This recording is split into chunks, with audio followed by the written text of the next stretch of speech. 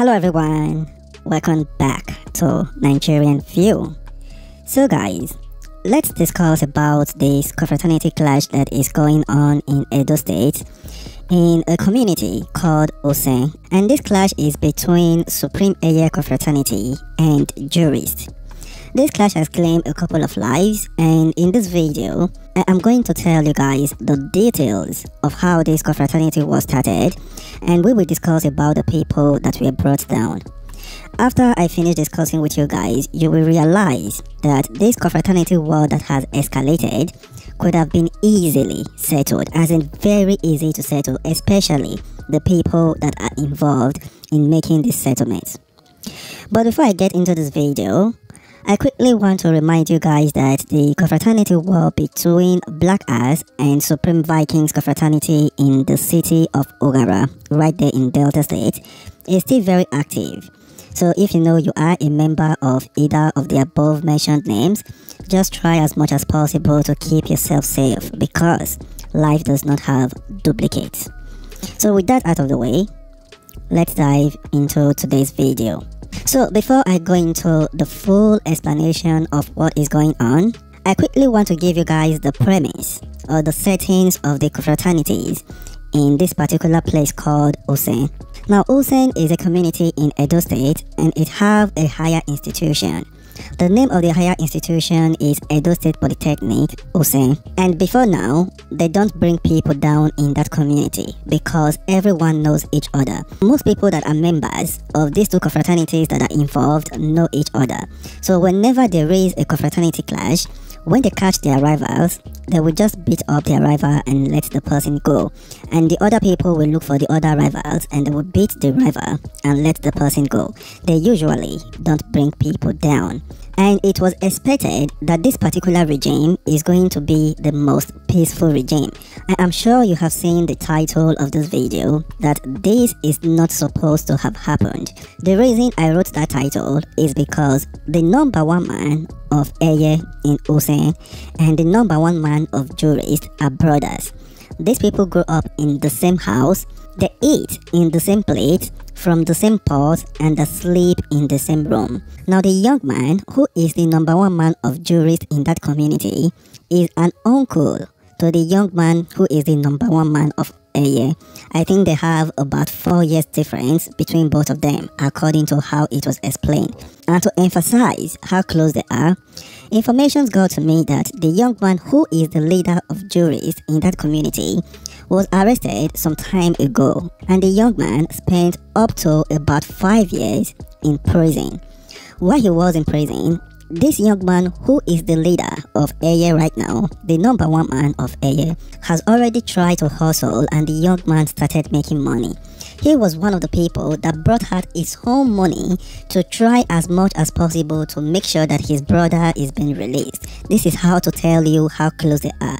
The young man used his own money to release his brother, and now he is the leader of Eiye, and that his brother is the leader of Jurist. So you will expect that these two groups will live together as brothers, since the people that are leading them are brothers.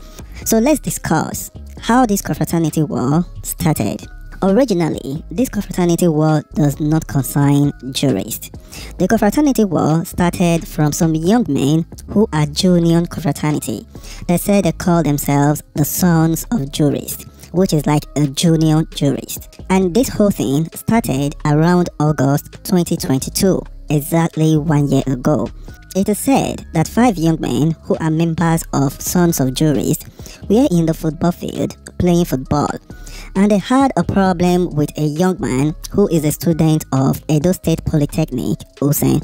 Now it is very important to understand that most of these confraternity members are indigents of the town, and it is said that some of them also went to the same polytechnic, but most of them are indigents.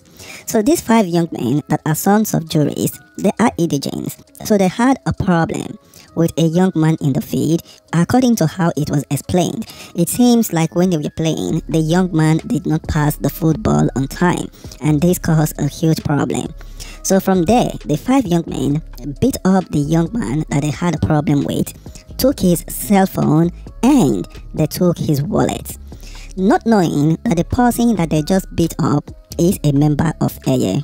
So after they left, the young man that they beat up went to meet his members and explained everything that happened to them. So the Eiye members became angry and started looking for the sons of Jurist, and this happened last year.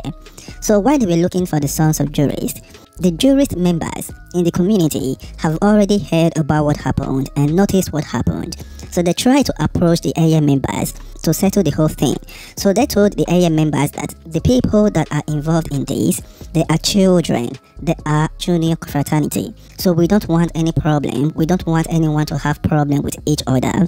So we are trying to settle it.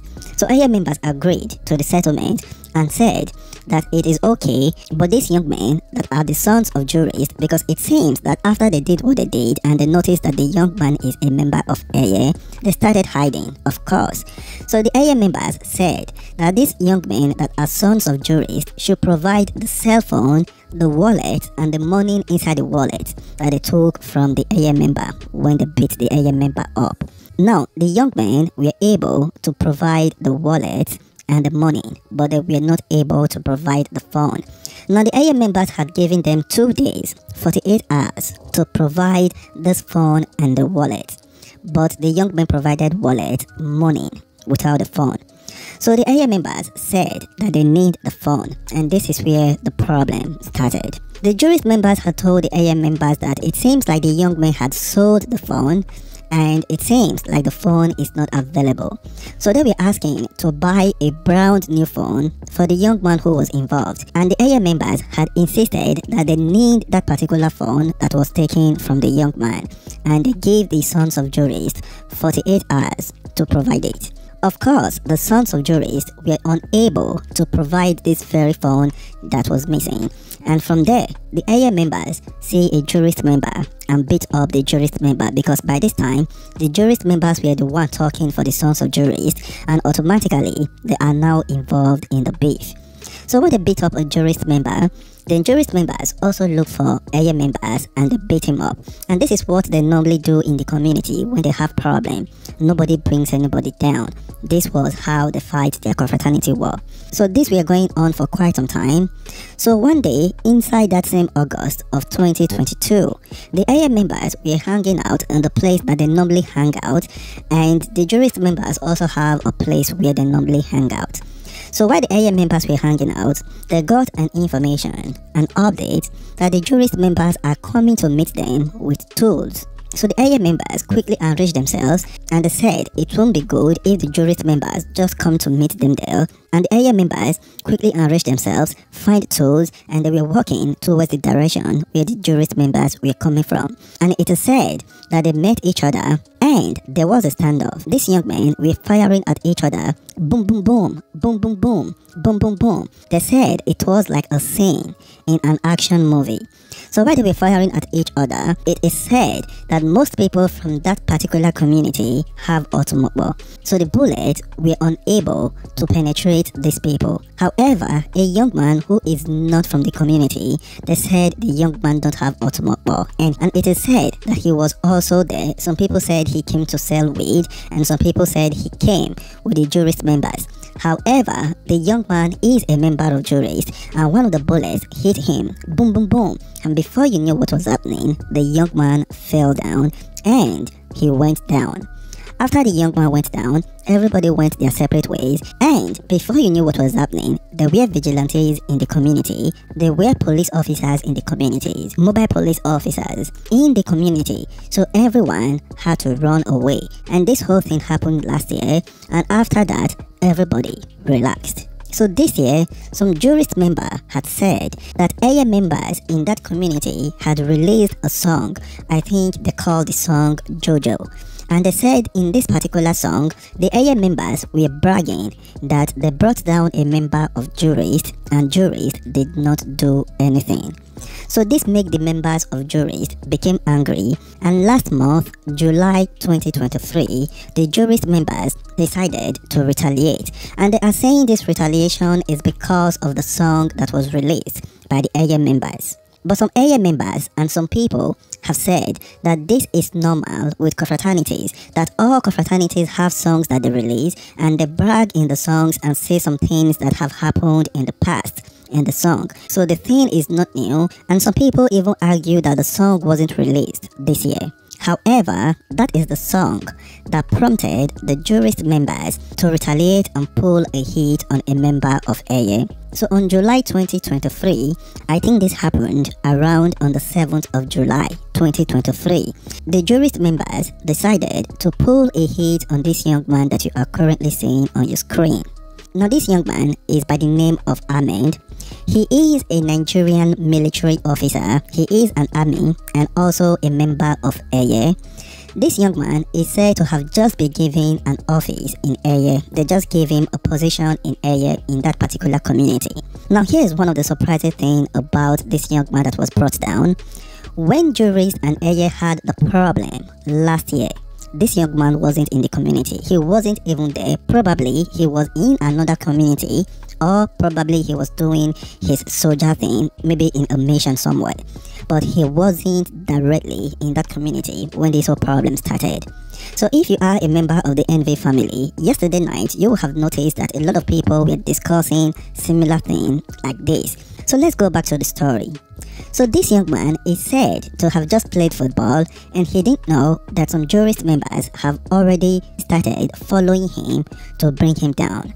So the young man finished playing football, went home to relax, and immediately he got home, the jurist members pulled a hit on him and they brought him down. Now like I said before, the young man is by the name of Ahmed and they just gave him a position in Eiye in that particular community. Now after this had happened, it became a full-blown war right there in the community of Usen. Everyone started hiding their head and everyone started traveling. So about 2 days ago, the Eiye members decided to retaliate and they pulled a hit on this young man that you are currently seeing on your screen. The young man is said to be a member of jurist and it seems like his name is Foloronsho. I really don't know how to pronounce it very well. So the Eiye members pulled a hit on the young man and they brought the young man down in broad daylight. So like I said, for those that are in the NV family WhatsApp, you must have also seen when I posted a quick update that they have brought someone down in Usen in Edo State. In the quick update, I wrote that Usen is located in Benin City, but I was corrected by the NV family from Benin City telling me that Usen is close to Benin City, that it is not located in Benin City. It is another community close to Benin City in Edo State. So the current situation between these two groups in Usen right now, a lot of people are saying that it seems to be difficult for the leaders to come together to settle this. And this is still what I don't understand, because if the leaders have power to be able to make peace and to be able to settle it, they should come together and do it since they are brothers.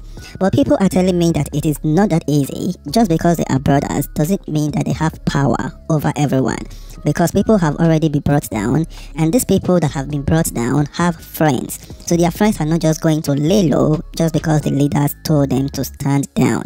So this is the current situation in that community right now. The community is tense. People don't know what to do and people don't know what is going to happen next. However, I just hope and I wish that these people will be able to come together and try to make peace and behave like the brothers that they are. Because most of the time when there is a confraternity war, you will notice that even when the leaders are not brothers, they are able to communicate with each other and try to make peace.